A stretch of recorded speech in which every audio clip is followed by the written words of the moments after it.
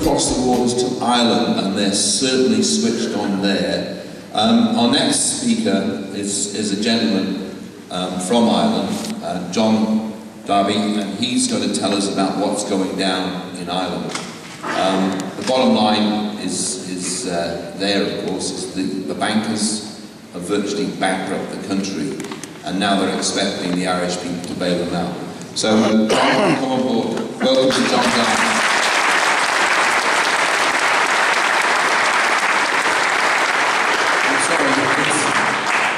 The mind's gone fuzzy. It's Dave Darby, not sorry.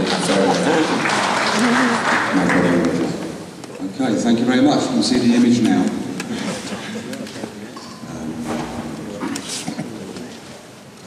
Okay, thank you very much.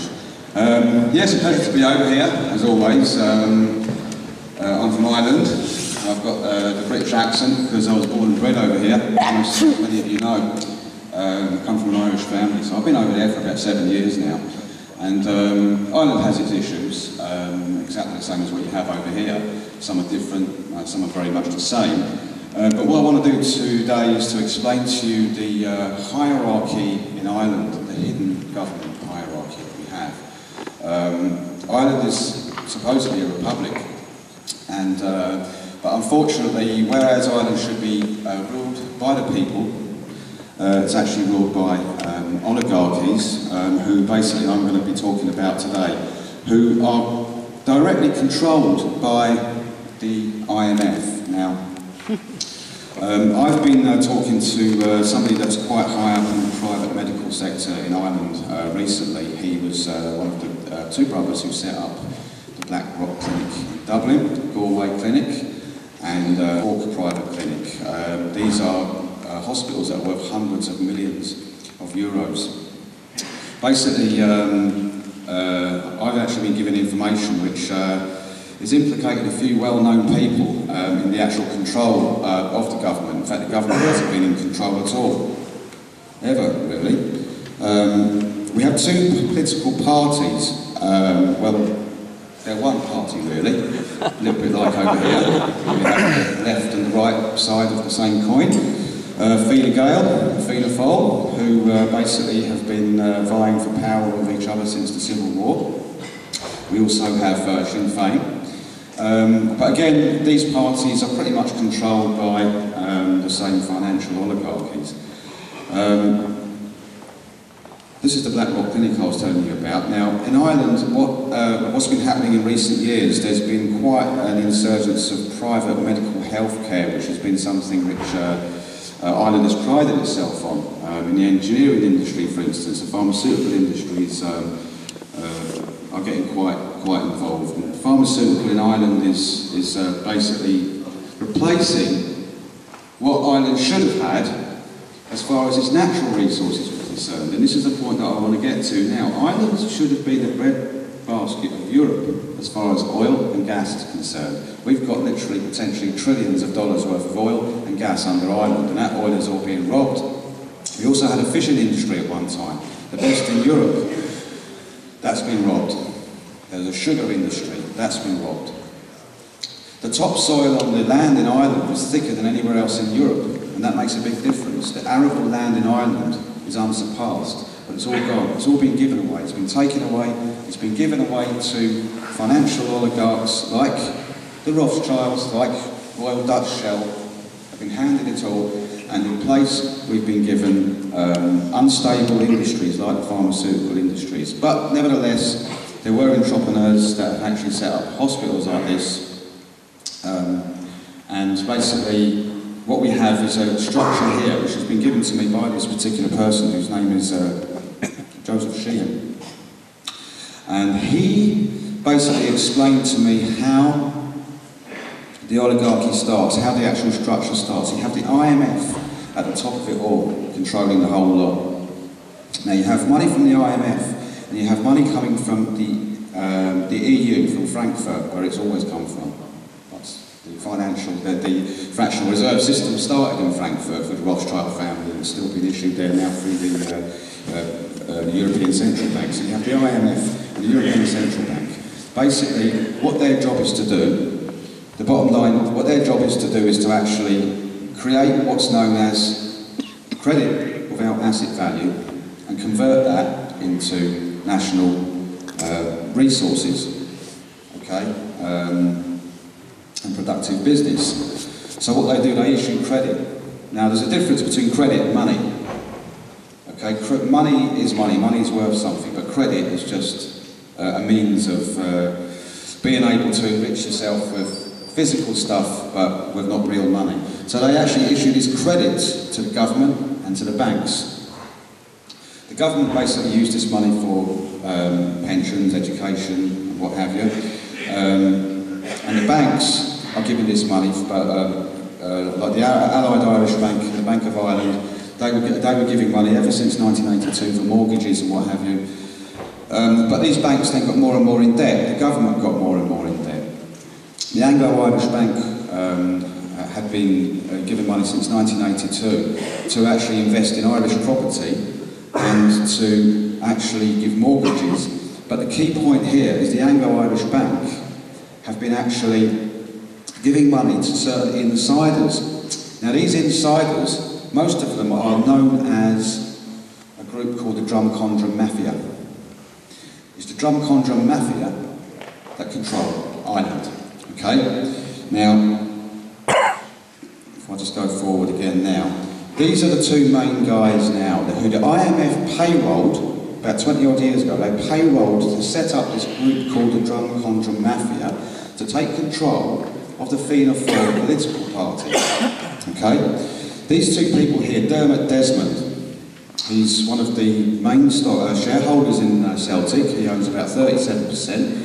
He owned London City Airport at one time. He's owned shares in Manchester United Football. He's got shares in everything. He's a horse racer.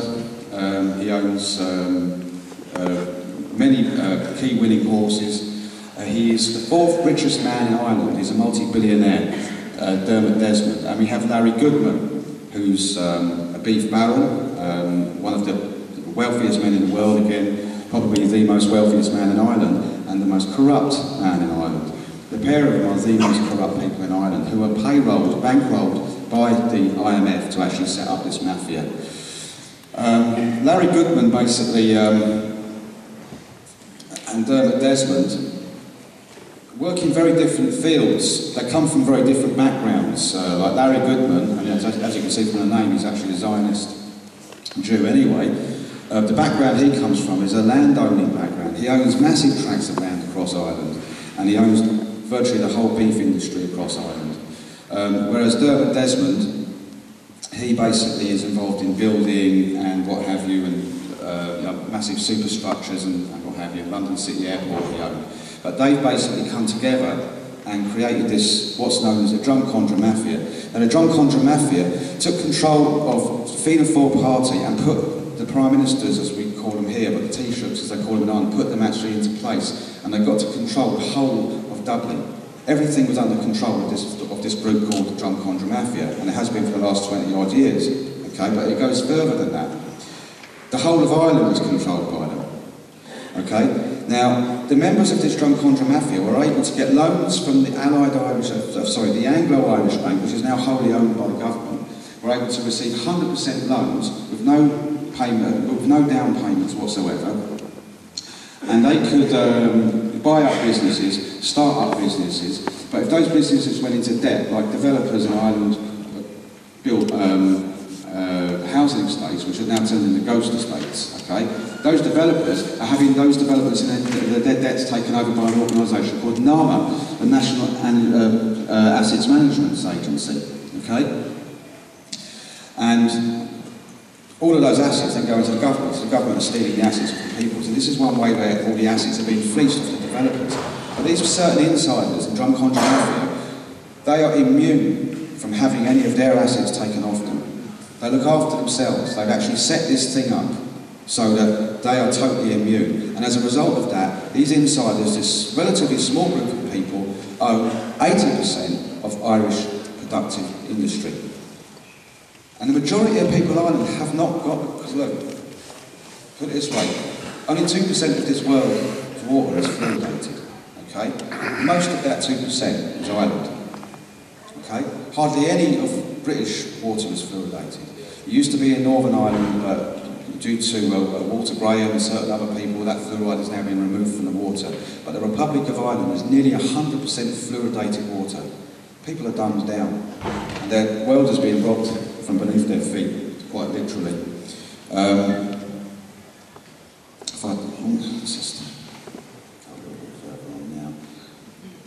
I just want to take you back a little bit now to here. Now basically we have the debt that the government are building up, which is now, just the government debt on its own is 100 billion euros, which doesn't sound an awful lot by British or United States standards, but it's only 4.5 million people in Ireland, a very small population. There's 100 billion euros debt, which is increasing by between 20 to 25% per year. Okay, so a quarter of that per year it's increasing by. Okay, and this is totally unmanageable debt, and again this has been charged to the taxpayer.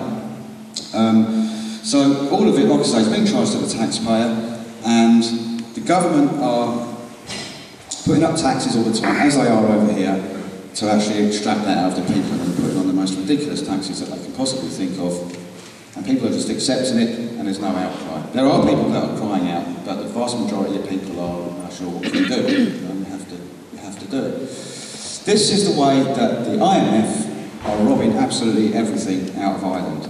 By lending money down through the banks, down through the governments, okay, making it so that the banks are collapsing, so that bailouts have to be paid, so the government are paying, the government are borrowing money of the central banks, of the IMF, of the European Central Bank, who are owned by the same families as we know, mainly the Rothschilds, okay, to bail out the likes of the AIB and all the other banks who are owned by the Rothschilds, and it's being charged to the taxpayer. It's been happening in Africa for years. Absolutely, and Mexico as well. Okay, and this is what they do. They will lend money to the government, knowing the government are going to default, because they want you to default. So we're having political parties now, independents, saying, yes, the government have done wrong, the government haven't done this right, we've got to default, we've got to default. Well, they've put us between a rock and a hard place, because if we don't default, we're slaves. But if we do default, they take the collateral, the gas and the oil. We have more gas and oil than anywhere else in Europe. We should be providing oil to England and everywhere else, which we are, but we're giving it to them. I'll show you the map. This is the second famine in Ireland. If you can see that, these are the pipelines around Ireland, taking the oil from Corrib and certain other places. And where I live in the west of Ireland, you have what's called the Lough Allen Basin. There's potentially trillions of euros worth of gas. Okay, they're already laying the pipelines to remove it out of Ireland and pump it into the UK grid. Now we don't deny the UK gas, but you know, pay for it. It's been robbed off of the Irish people. These are high pressure pipelines that are built under housing estates. Okay? And people have no option, they have to accept it. Shell, oil, who are receiving all of that, in Ireland, you won't find Shell petrol stations anymore, because they've covertly changed their name to Topaz. So if you go to Ireland, you won't see Shell petrol, but you see these beautiful Topaz stations. That is Shell. They've rebranded themselves in Ireland because they can't even show their face. But they're robbing it from beneath our feet. That's a nice little picture I found on one of the sites. Let's just go back. I've only just put together this PowerPoint very quickly, so it's a little bit all over the place, but I hope that it does give you the picture a little bit. So these are the main guys, like I say. They funded and developed the drug contra mafia for control of the phenol parties, using the Rockefeller principle of nourishing them and placing them in key government or civil servant positions, like secretaries to departments, working through Molesworth Street. Because in Molesworth Street you have the second biggest and oldest Masonic lodge in the world, right next to Leinster House, right next to the Irish government buildings. There is a tunnel going from the Molesworth Street lodge into the government buildings. Okay, the first biggest Masonic lodge is in England, in London. Second is in Dublin, believe it or not. This is where they're getting their orders from. It's all Masonic, it's controlling everything. Every facet of Irish society and Irish life is coming from Molesworth Street. And these are the two most evil and corrupt people that you can possibly imagine. He says down here, now expose them as their ownership of 80% Irish industries was bought by Anglo-Irish Euros. None have put their names, none put into their names and 100% leveraged. In other words, where they borrow money from the Anglo-Irish, they are leveraging that money, they're using that money and they're going and getting, if they borrow say 10 million, they then go to another bank and say, we've got 10 million here, can we borrow 100 million? Okay, so the debt is just going up and up and up and up, and again it's being charged to the Irish taxpayer. And so we have to save Ireland from this second financial famine. It's quite interesting, Dermot Desmond is one of the two men that is intent on collapsing Ireland to the ground. And there's a funny twist to this story, because there's one man in Ireland who many have said can save Ireland, okay, because of the amount of people he's waking up. And that's Jim Corbyn.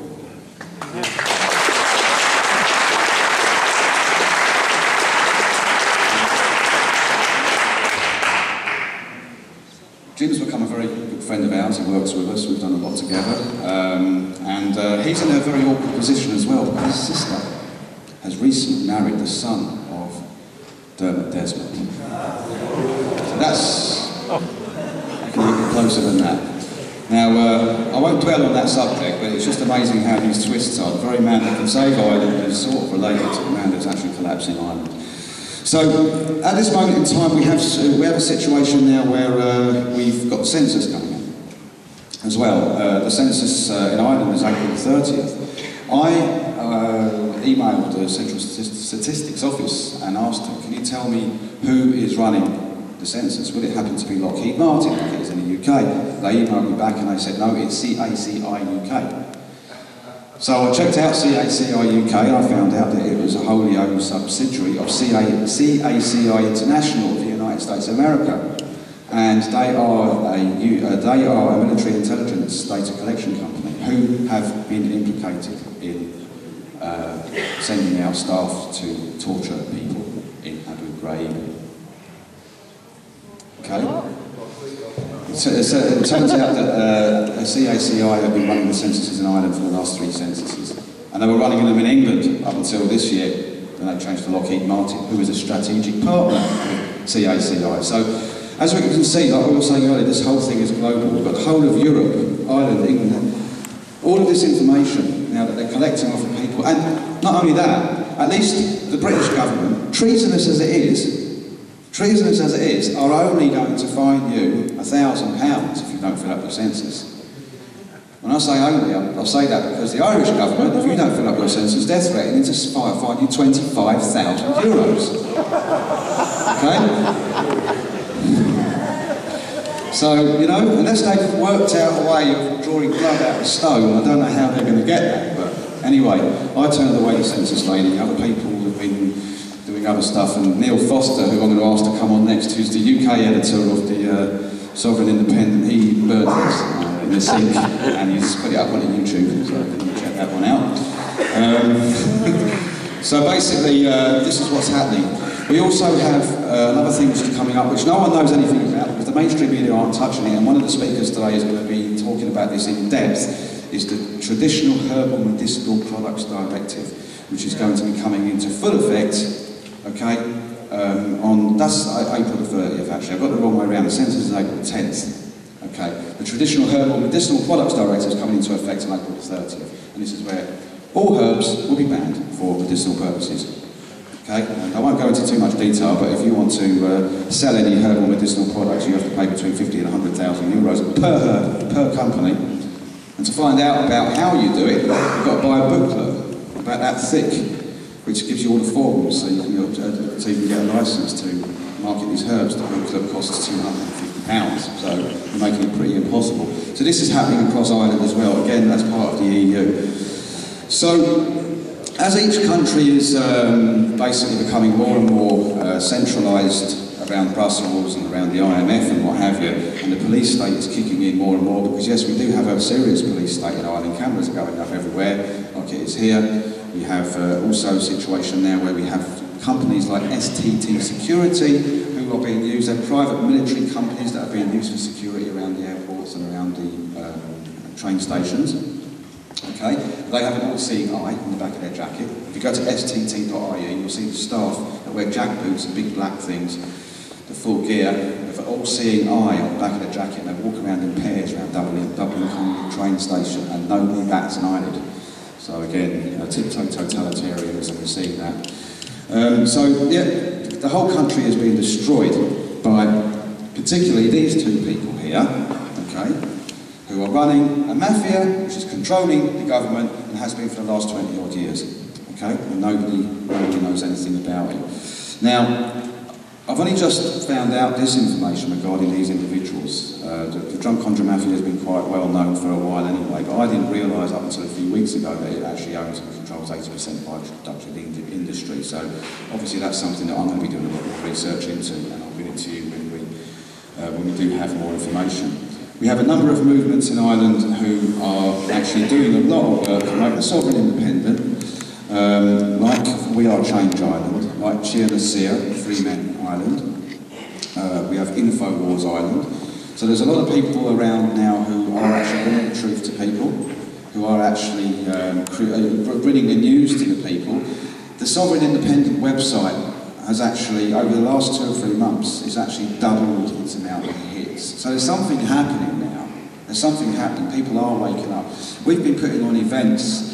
The last event that the Sovereign Independent put on basically was a few months ago. We've got another event coming up now called the Master Plan, which we would encourage you to attend if you can, because it's a one-day event. It costs €25, so I don't think that's too bad. Again, Jim Core will be speaking. Walter Graham will be talking about the fluoridation of the water supply. Alan Watt, we're going to have a live video feed of Alan Watt, so you know he wouldn't come over. It's very hard to get him to move out of his environment, but he's given us a live video feed. Dr. Andrew Wakefield is going to be talking about vaccinations. He was actually struck off, as many of you know, illegally struck off for actually linking vaccines to autism and the like. Luke Rukowski, obviously, who set up the whole We Are Change movement, and it's a pleasure to get him over.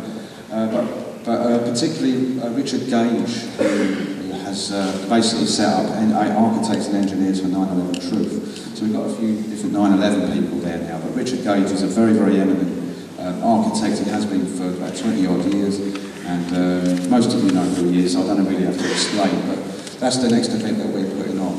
The last event we had Ian Crane speaking there, we had, again, Jim Core, we had various other people speaking there, and there's a lot of other smaller events going on all over Ireland, where just evening events and what have you. There are also people that are printing a lot of flyers around Ireland, so the rhetoric, and this is what Neil's going to talk to you about in a few minutes' time. We need to get the rhetoric out, because as we're seeing all these lies going up on in the newspaper shelves, basically skirting lies to people, telling people everything's okay, everything will be grand. We need to be counteracting that, okay? Because when people are constantly being told over and over and over again the same old things, they get brainwashed into it. You know how it works. But we have to counteract that, and that's what the idea of the Sovereign Independent. That's the idea of the UK colony. It was actually Brian Gerrish that gave us the idea of a newspaper in Ireland. This is why the Sovereign Independent exists, and we're on our 3rd edition now. So I always try to get people to have a look at not only relying on internet media, okay, because the internet may not always be with us, okay. We need to also printed media, newsletters, flyers, things like that, and just give them out, just to get the rhetoric out, you know, just so people sort of like see, okay, New World Order, okay, let's check that out, you know.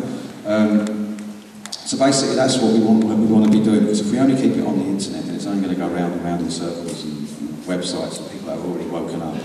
So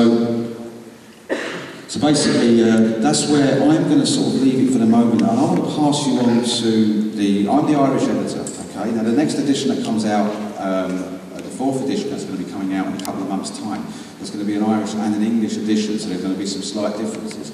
And the UK editor is Neil Foster, okay? He lives in Edinburgh, and he'd like to say a few words to you, a few words of encouragement.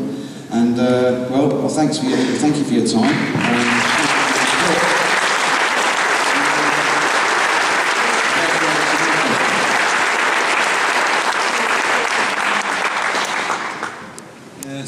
Basically, all I'd like to say, I mean, it's great that there's so many people here, but there are also a number of empty seats. I think everybody here that's leave here today will make a conscious effort to try and fill these seats.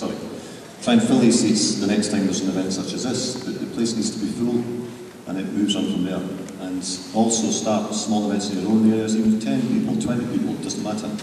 Just start talking to people and spread the word.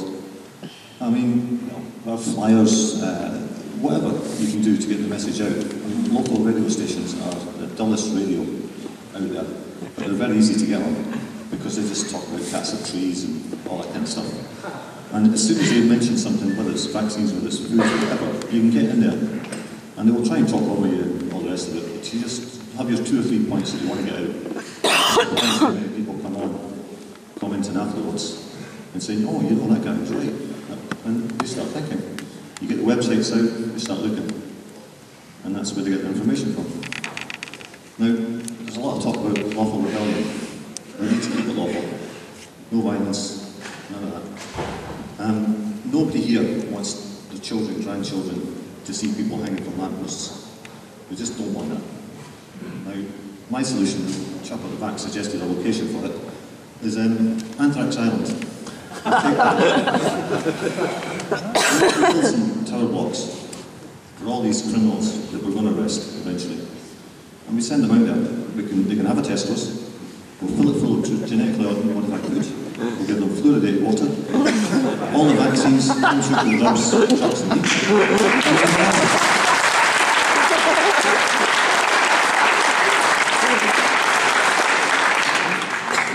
And that's the end of the story. That's basically it. Thank you.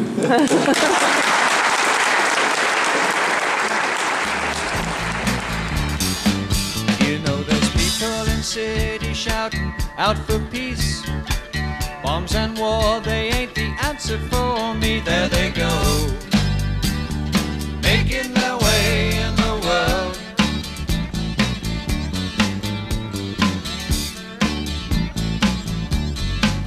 It takes more than luck and courage too. Something is shining and it's coming from you. Here we go,